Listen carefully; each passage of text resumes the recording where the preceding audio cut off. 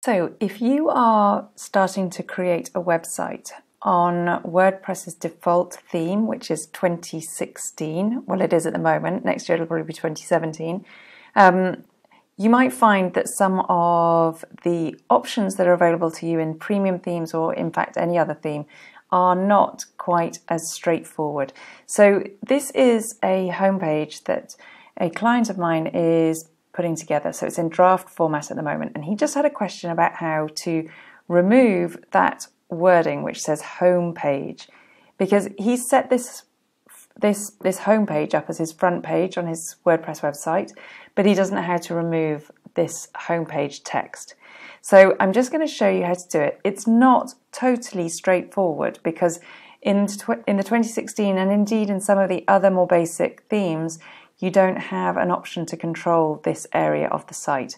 So in WordPress and in any website, there is something called CSS. It stands for Cascading Style Sheets, and it controls a lot of the styling of the elements in a theme and on a page generally.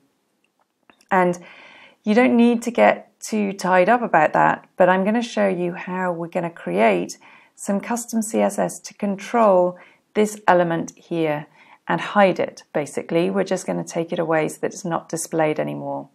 So I'm just going to go into the dashboard of this website, and I'm going to add a new plugin that's going to make it really straightforward for us to do this. I'm going to click on Plugins, Add New, and once I'm in here, I'm going to search for Simple Custom CSS it's called. That's what I'm after. I'm just going to hit return and it will load it for us. And here we are. This is the one that we're after. I'm going to hit install now. And once it's installed, it's going to ask if we'd like to activate it. So I'm going to hit activate, which is going to activate this plugin. And once it's activated, it takes me to the installed plugin area of the website. And down here, I can see this is now active. I know it's active because it gives me the option to deactivate it. And within this area, it gives me the option to add CSS. Now, the other area where you can add the CSS from is under Appearance. You'll now see that you have a custom CSS area, which you didn't have previously.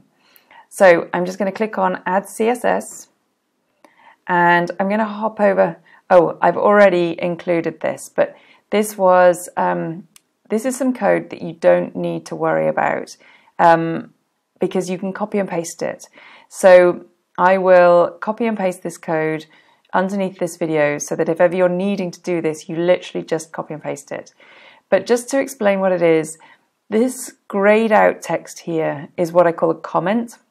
And so this isn't the code at all. This is just telling me so that if I start creating a lot of samples, custom CSS, then I know what's controlling what. So in here, I'm saying removes page. I'm going to put page titles. And I'm not going to go too much into the syntax of this, but this area here is what is being controlled. So on the pages, we're controlling what's called the entry title. And around these curly brackets, inside the curly brackets, we have the actual style that we're wanting to display. And this is, we're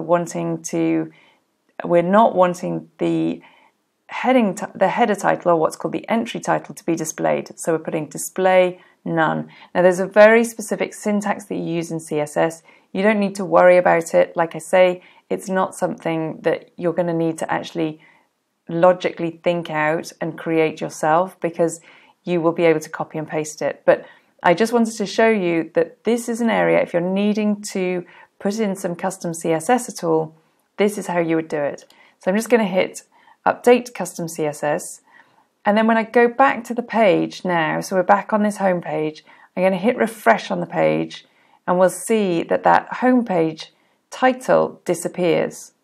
Now the downside of this is that once you create it for this page, then if you have other pages, it will also disappear from here. And you may not have wanted that. You may have wanted things like this advertising rates to remain as a title. So a little workaround for that is to go to your pages